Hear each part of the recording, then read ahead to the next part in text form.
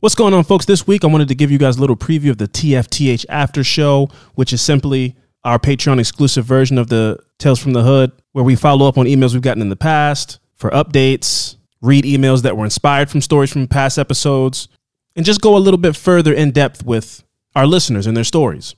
So I hope you enjoy. Again, this will be a little bit of a different format. It's just me. And if you like it, feel free to join our Patreon. This will be something that I'll be doing. Affirmativemurder@gmail.com. Feel free to email back in with updates, follow-ups, pictures, videos, audio submissions, elaborating on things that we have questions about. We welcome it all. Affirmativemurder@gmail.com. Maybe do like a Tales from the Hood updates, Tales from the Hood after show, something like that, so we can differentiate. But anyway, enjoy. Yeah, obvious, we got a problem here. And it's more than just album streaming Punisher. When life begins to suck, who's reporting it? Luckily, you got two friends who you won't forget. Coming live, Alvin and Friend on survival. Laughing non-stop, case drops on a cycle. Louder than intrusive thoughts off an iPhone. How they make the world seem bright with the lights off? AFs, it might as well stay up. Lies being told like that dinosaur BS. Magnifying glass to the ground if they don't see us. Having the time, roasting your favorite pizza. Bougie ain't an option, it's the wage. Make it to the grave, add moving to the place. You already know when they take the case. Laugh the pain away, it's affirmative murder. Hey, what's up, folks? Welcome to the Tales from the Hood after show. I am here to follow up on emails that we've received on Tales from the Hood that answer questions, sometimes maybe give us more questions, blow our minds, and maybe just continue to build up this ever-expanding community.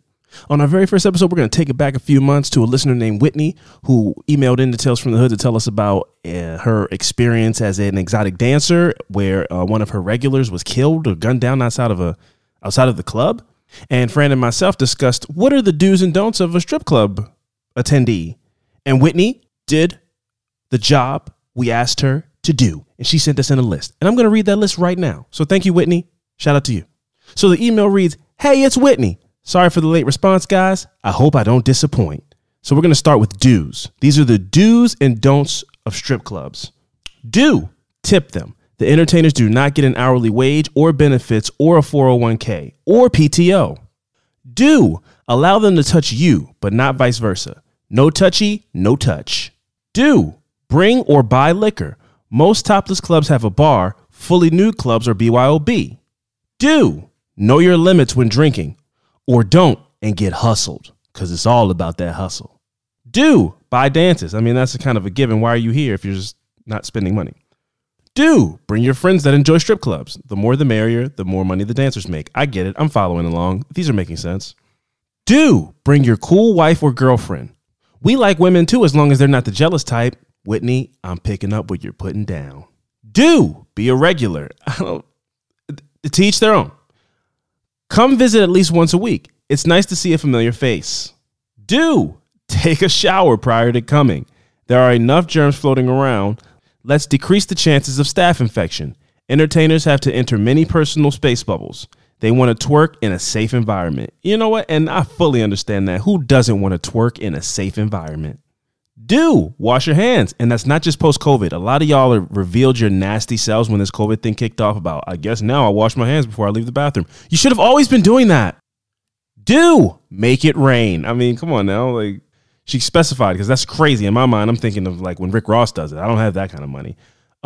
Rain means throwing a minimum of $100 in $1 bills in the air above your current entertainer. So that's making it rain. Okay, so that's not crazy. $100 and that's a hefty knot. That's a nice overcast. You know, that's a little torrential downpour, a little light action, nothing crazy. I want to make it tsunami. You know, I wonder how much that is. Whitney, maybe follow up. Let me know what that is in increments of, you know, $1 bills. What's a tsunami? Is that like 100,000? You ever been tsunamied on? Moving on. Do, hire entertainers and their security for private shows and parties outside of the club. That way they get more of the money, but less of the kickback. I get what you're, at least I think that's the logic of that, right? I mean, you want to work. That's, yeah, more money, more hustle, more life. Do, get consent to smack butt cheeks. Crucial. Might be the most crucial on the do's list. Consent is key. Major key. Consent is key. Get that consent to smack those cheeks. We're going to move along to don'ts. Don't bring your jealous wife or girlfriend for obvious reasons. Don't get sloppy drunk and not spend a crazy amount of money. Because, I mean, you want them to get drunk and spend that money, I would assume. But are you saying don't get drunk and then spend a bunch of money and then regret it? Don't really know. That one's confusing. I don't know which side to take on it, but it's one of those sides, I'm sure. Don't come in if you're broke. This is a general rule of thumb for me in life. Don't come to the kickback if you're broke. Don't come out to the dinner party if you're broke. Don't come to the movies if you're broke. It just makes everybody uncomfortable. We have to, now, pay for you, or you're sitting there and you're not eating, and we all have to go like, are you sure you don't want anything? You have to play a cat and mouse game of you being like, no, I'm good. I ate before I came. And then our food comes out and it smells good. And then you're complimenting the food. And then, you ask for a fry or something like that. And then it's just like, hey, man, I'll get you your own food. And then again, no, I'm not that hungry, really. It's cool. I'm fine. Don't go places if you're broke. Get your money right. Get your mind right. Pop back out when you got some money to spend. Don't hang out and drink. We are not looking for friends or convo. Damn, okay, I respect it. You know what I'm here to do. I'm not here to be a shoulder for you to cry on. Don't touch below the belt. Ew. Don't touch faces. No little face waterfall come down back of your hand. Girl, I can take you away from this life. I would assume that you wouldn't want that. Yes, obviously. Don't touch boobs. No boob honking, ladies or gentlemen. Don't tell the entertainer you don't have to do this, or be Captain Save-A-Ho. That's Whitney's words, not mine. Because nobody wants to do it. I'm here. I know why I'm here. I'm here to make money. Don't fucking tell me I'm too good for this life or whatever goofy shit you want to say to me. Shut the fuck up and let me twerk on you, or get out. Don't date an entertainer and then tell her she should stop dancing. At one point, I was dating a guy I met from the club. I had stopped dancing and got a regular clothed job. Money got low and I decided to try the club again. He then told me he thought I was better than them dumb bitches. I didn't go back again because money wasn't as easy as it used to be, because by this time, ass shots became popular and my natural body was not the preference, but I would have just to spite him if it weren't. Don't sit with money on the table all night. Often, guys who are trying to just get attention will sit with money on the table for the whole night, then go home without spending a dime. Oh, the old 22 fake out, you dirty rascals. Don't get a dance from the bartender or waitresses. They'll do it, but the entertainers definitely don't approve. Don't request a song without tipping with it. Don't request a song and it doesn't fit the vibe of the club. You can't twerk to Phoebe Bridgers. And I would wholeheartedly disagree with you on that, Whitney, but that's a conversation for another day. Don't ask the entertainer for their real name. I have an alias for a reason. I am Cinnamon. Don't start a fight. Yeah, cool. Yeah, definitely. Don't fuck the vibe ups with fist fights. And don't record or take photos. And I would assume that's probably a bendy rule, because, if Floyd Mayweather comes in there, he can take as many pictures as he wants. But also, maybe Floyd Mayweather, his etiquette of strip clubs is so high that he knows not to take pictures. Also, he's done the strip club life 1,000 times. This is nothing new to him, making it rain, making it tsunami. So it's like almost like the girls who get it, and the girls who don't. So I take back what I said. Like, if you have the money and the etiquette to be in a strip club often and be liked and having a good time that you feel is worth filming, not to film it because you're at a strip club. And if you've never done that before and you're all excited because this girl's ass is in my face, you're going to be the one to take the picture because you never had it done before. And you're going to be the one to fuck the vibe up. And the bouncer's going to grab you by the back of your shirt, the bottom of your pants, throw you out of the door like Jazzy Jeff. And then she also left a list of random things that I'm going to read through just for fun. Shits and gigs, huh? Celebrity sightings. Here we go. And this, yeah, here we go. Right? Yeah, here we go. I once took a picture with the rapper Eve on a disposable camera. The pic never got developed. So then did it ever even happen? Huh? We don't know. The world will never know. Also, the strongest man in the world, Mark Henry, I saw him push a girl off his lap. I avoided him like the plague. Okay. Oh, here's one interesting one. Oil is a no-no. Oil makes the pole slippery and it could cause injury. These are acrobats at the end of the day, folks. Let's keep that in mind. When doing pole tricks, you grip it with your skin and pressure. With oil, you'll just be slipping. And the other entertainers will hate you because then when they get on the stage, they'll slip or trip because of all the oily residue. Yeah, that makes sense. Whitney goes on to also say, you can't judge a book by its cover. In my opinion, there isn't a way to know who is or isn't going to spend money. Plenty of men come in dressed nice and don't spend. They're there fishing for a new girlfriend. There are also men who come in straight from work, smelling musty and ready to spend a roll of $100 bills. Can't judge a book by its stripper. Being an entertainer is expensive. You have to buy hair, nails, makeup, outfits, shoes, fragrances, therapy. And whatever your vice is, coke, weed, liquor, ecstasy, meth, etc. on a daily basis. That one got real. Real fun. Next one. Drinking helps you learn pole tricks. Liquid courage gives you the confidence to try something new and is usually the main ingredient in attempting a new trick.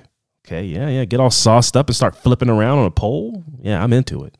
Whitney also says, I worked at a club that was a hole in the wall, and at this strip club, anything goes. There were actual VIP rooms with doors that lock that you could go into. You paid in 30-minute increments. Prostitution happened. I had a friend, well, a coworker, because we didn't see each other outside of the club, who was an actual hoe. Oh, shit. Okay, all right. This is not PC, but I will keep reading because these are Whitney's words, who is a woman in the industry, and she can speak how she wants to. She was from Memphis. At one point, she was directed by her pimp to try to recruit me. I declined. I would work at the club because the money was easy. Because the club had loose rules, they also hired whoever wanted to work. Most of the girls were there to prostitute.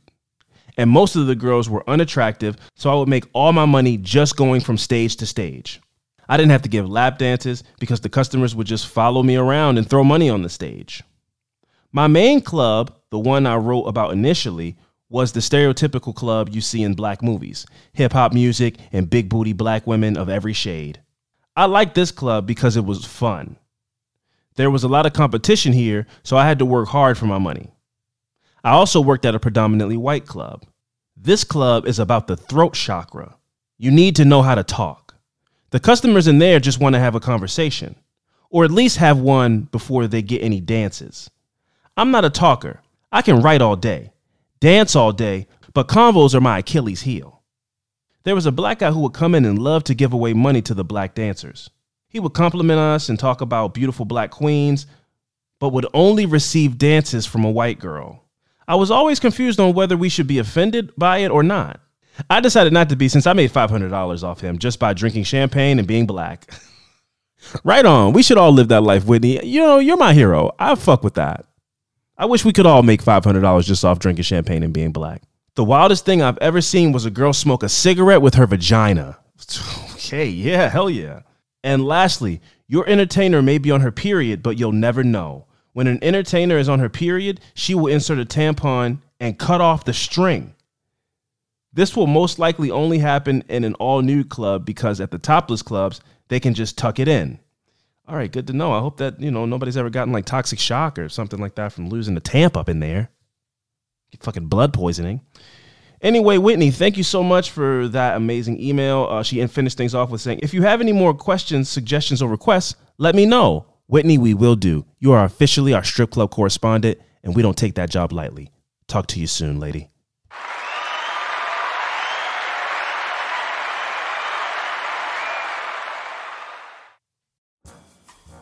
Affirmative Murder is brought to you by HelloFresh. With HelloFresh, you get farm-fresh, pre-portioned ingredients and seasonal recipes delivered right to your doorstep. Skip trips to the grocery store and count on HelloFresh to make home cooking easy, fun, and affordable. That's why it's America's #1 meal kit. Fun fact, March is actually National Nutrition Month, and HelloFresh makes it easy to choose delicious, dietitian-approved meals. Simply look for the Dietitian Win tag on their menu choices for meals under 700 calories and with 1/3 less sodium. HelloFresh makes it easy to eat what you love. Customize select meals by swapping proteins or sides, or even adding protein to a veggie dish. And now, you can even upgrade for organic chicken or organic ground beef on select meals. And folks, spring is ever approaching. And for me personally, when it gets warm, I like to start traveling around a little bit, and it's hard to stay on a grocery store schedule. So it's nice to not even have to think about it. I come home from a trip, I got some meals at my doorstep ready to be cooked with no thought about nutrition and everything because that's already been pre-planned and thought out for me. I'm eating healthy without putting any thought into it. Life hack. Just go to HelloFresh.com/AMP60 and use the code AMP60 for 60% off plus free shipping. Again, that's HelloFresh.com/AM as in Martha P60 and use the promo code AMP60 for 60% off plus free shipping. In the wise words of Ellie Goulding, what are you waiting for? You're letting all this good food pass you by. So sign up today. That's HelloFresh, America's #1 meal kit. Our next follow-up email is kind of an adjacent follow-up email from a story that was sent to us about somebody that was working at a Target and a fire broke out next to a fire station and they came and put a fire out. Well, we got an email from a listener named Jade, and that story actually sparked something in their mind about a story that happened to them. And so I'm going to read that story right now. Thanks again, Jade, for following up, and I'm happy that that story inspired you to write in. And this email goes, "Hi, guys. I finally have a tale for you. The fire in the Sonic story sparked a memory for me from when I was 16 years old working at McDonald's. This is a story about why you should never, ever, ever work off the clock, ever. So, set the scene. It's 2009, I'm 16, and I'm at my first real job, McDonald's. There were some characters who worked there, including a man whose entire personality was liking Daft Punk and being an absolute creep. A manager who constantly asked me to sell my ADHD medicine to him, and another creep who years later tried to get me to date him while he was in prison for rape. No, sir. Anyways, sadly, this happened to a really great manager who really worked hard to make sure the store was perfect. Her name was Imelda, and she was born to work in fast food. I guess that's a compliment. I'm going to move on. One day she was working off the clock, which, like I said, you should never do. And in the store, we had some janky-ass electrical work with surge protectors hanging from the ceiling with cords plugged into them, dropping to the ground. On the ground, they were duct taped to the floor to whatever they were powering. Imelda tripped on the cords running up some cup sleeves, ripping up all the duct tape, pulling all the cords out of the surge protector and pulling the surge protector down from the ceiling. Sparks went everywhere. Luckily, no fire happened, but Imelda fell to the ground and wasn't moving. Imelda had electrical burns up her arms, as well as a broken ankle. She could not claim workers' comp because she wasn't on the clock. She ended up having to sue our franchise for not fixing electrical problems, but even still, that took years. Never work off the clock. Now I work at Starbucks, and I tell all my baristas the same thing. Love you guys, Jade. Jade, thank you for that little update. That is really sad what happened to Imelda. And yeah, never work off the clock. I agree. Nobody's getting free labor out of me ever. And we're going to finish things off with one last email from a listener who was inspired by another email from a different episode. This has been really fun to go and dig through these updates. Please keep them coming. If you've written in before, we'd love to hear from you again. If you've been inspired to tell a story that you've heard on another Tales from the Hood, please write in and explain to us what story that was so we could give them credit. And let's just keep this going, man. This is really fun, and it's fun to be able to check in with you guys. And I just love interacting with people and, and challenging people to write out some stories. Like, get your brain going. Spin a tale, spin a yarn. So this last email is from Courtney. It says, Alvin, Fran is not here, but he's here in spirit, always. Sent it up to the sky. Y'all are amazing. I was listening to TFTH-22 with the story from Carol, and it set off some memories from my younger days. I've been in the U.S. for 8 years, so this feels like a lifetime ago. I used to date a paramedic. I have an affinity for men in uniform, adrenaline, and the macabre.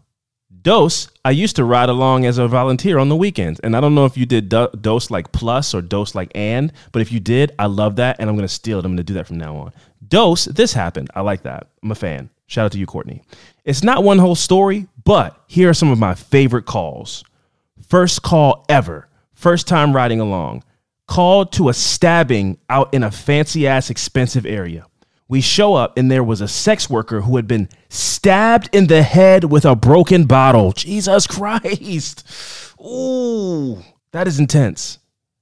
And that is all she has on that. Courtney did not elaborate any further. And I have questions. Was it a champagne bottle? What was it, small? Was it big? Was it the bottle that you sip from and it was broken like you see in like a bar fight movie, and so it just has the ridges around it, and then that was stabbed into their head? Was it a shard of glass from any random part of the glass? I have so many questions and you just left me hanging, but that's what the purpose of this podcast is for. So if you hear this, Courtney, follow up with more of these medical stories because I could do these all day. I'm fascinated by gore. Shout out to Dr. Death. Moving on. Karmic number 2. get called to another stabbing, walk in to see the team that arrived earlier than us doing chest compressions on a man lying on the floor. Turns out he was not the stabbing victim. He was the guy that did the stabbing. He ended up passing that night. What? Oh my God. These are so many cliffhangers. So what happened to the guy that was stabbed? Who passed? The guy that they were doing chest compressions? Why were they doing chest compressions on him? Did he just faint from all the excitement from a stabbing? Or what? Courtney, oh my God, I have so many questions. Anyway, this email, this needs to be a series, talking about ambulance chasing with Courtney or something. I don't know. Boom. Number 3, got called to an MVA or motor vehicle accident where a car had rolled on the side of the highway. Driver flew out of the window. He was flung in front of the car. The car then rolled on top of him. He was unfortunately deceased. Jesus. And number 4, double whammy. We had to take a patient to a government hospital, which means it was underfunded, no beds for patients, no PPE, low numbers of staff, really just sad. You'll walk in and there will be bandaged sick people on the floor and have been for hours. We had to hand over. I'm guessing that's some kind of ambulance term, but a paramedic term. I guess that's like give over a patient. But yeah, we had to hand over. And whilst I was walking back to the ambulance, a nurse grabbed me and said, "Put on gloves and stop this bleeding on a patient that we hadn't brought in." Finish that up, walk outside, and there's a vehicle backing up fast with blood pouring out the back of it. And it turns out that this guy had attacked his cousin with an axe and then brought him to the hospital. That's blood pouring out of it. Jesus Christ. Anyway, that's how I learned to handle things with dark humor. You guys are amazing. You can use my name if you read it. Best Courtney. Thank you very much, Courtney. Please follow up with any other stories that you have. This is a series that we will have, an exclusive series for Tales from the Hood, the after show. I'm offering that to you to use this as your platform to send in whatever kind of ambulance chaser, or not, that's not a term that we're using for this, a paramedic adventures, paramedic tales from the ER, whatever you want to call them. Please send in more of those. I would love to hear from you. And you guys that are listening to this now, I hope you enjoyed this. Again, I want you guys to follow up with emails that you've sent in. This is a great place for us to be able to keep the Tales from the Hood going, but in a different way, in an exclusive way to Patreon. So this is exclusive content that I want to provide to you guys and get you guys to hear more from our listeners, our community, our patrons, our family. So if you want to be a part of that, affirmativemurder@gmail.com. We can do this TFTH after show or TFTH updates. Either of those will work just fine. And then I know specifically what it's about. So if you want to write into this Patreon exclusive content, TFTH updates or TFTH after show, either one of those would be great. And, let me know what story from another episode inspired you, or if you're the person that sent in an email and you have a follow-up to a question that me and Fran asked, this is the place to do it. Affirmativemurder@gmail.com. Thank you guys so much for being patrons. Thank you guys so much for the support. We cannot continue to live this dream of a podcast life without people like you existing in the world. So we're very thankful. But until next time, Auf Wiedersehen. Find the top brands, inspiration, and great value you need to own your style now at Macy's VIP sale. Use your coupon or Macy's card and take an extra 30% off spring trends and updates. Plus, get 15% off this season's go-to beauty, skincare, fragrances, and more. And don't miss out on limited time specials going on now at Macy's. Savings off regular sale and clearance prices. Exclusions apply.